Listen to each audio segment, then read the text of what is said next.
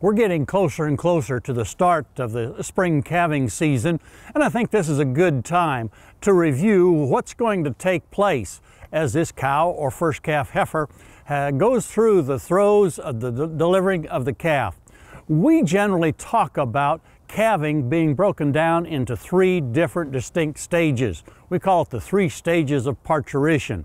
Stage 1 takes place, and the estimates vary, from 2 to as long as 24 hours before the process of actual physical labor start for that cow as she goes into stage 2. Stage 2, of course, is the actual delivery of the calf, and we've talked in the past about stage 2 being about 1 hour in length in the case of these first calf heifers, half that long in the case of a cow that's had calves before.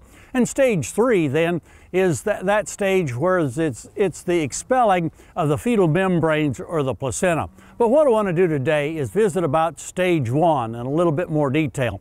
As we said in the outset, stage 1 seems to vary in terms of how long it takes place. Some estimates as short as 2 hours, others as long as 24 hours. And what's happening during stage 1 is a lot of very significant hormonal changes taking place in that cow or heifer. Some of these hormonal changes may be things that we can observe, such as behavioral change in the cow or the heifer, the one that begins to isolate herself from the rest of the herd. Perhaps she'll lay down for a little bit, get up, kick at her belly, hold her tail out. A cow or heifer that seems to act uncomfortable. Also, during stage 1, we expect that the udder has filled up and is pretty tight.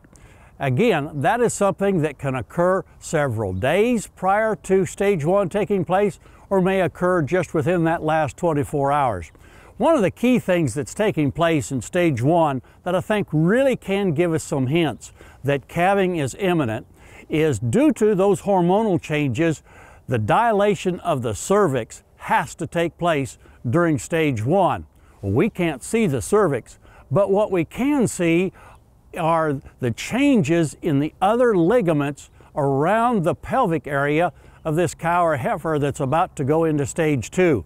Because of the hormonal changes that cause the dilation of the cervix, other ligaments will soften, and if you look closely, right before a cow or heifer goes into stage 2, you'll notice a sunken appearance around the tail head.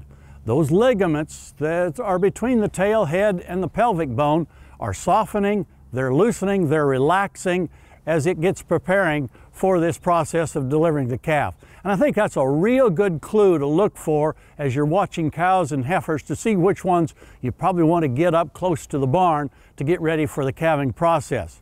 I think that's one of the best tips of impending calving that I can give to you. Hey, we look forward to visiting with you again next week on Sunup's Cow-Calf Corner.